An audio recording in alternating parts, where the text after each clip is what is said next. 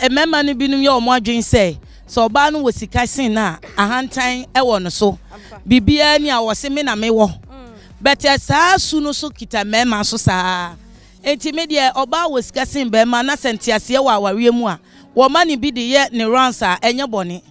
mpacho da bi enti se oba wosika sin obema enye bone senia memma dwen saa no yenso so yen yesika ya wo market ya bi wo ha ye wo sika sin memma no enso nam se odo ne ntiase ye adwuma nti no utimi yi sika ne bi toka akra ma okun se fa ye adwuma enti enya bone ema ono so koba da bia ma ye nyina itimi ye accounts ema ye di gu ya accounts mu nti enya bone oh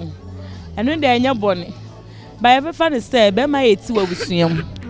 ana mo va se ma enye sika be breche memma aya na ahansa kakra bam aduane ye nim bibia mu no feel say on na bibia oyinti ofre say be ma na ye bibia ba be ma no wo sika kakra chen oba no a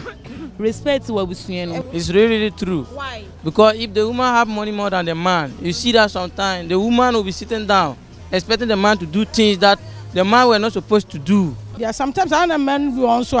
omo wo sika bebra omo kire omo ho omo respect be ma but se me do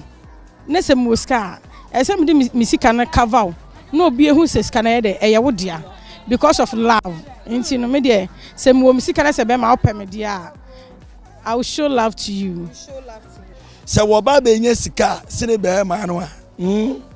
na ode be ma na ye boy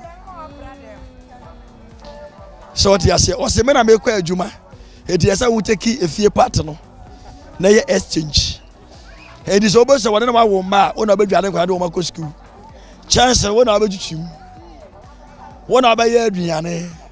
nyame apata kwa wo be si ne niam ina si de panti nyina enye o enye kura ya abomination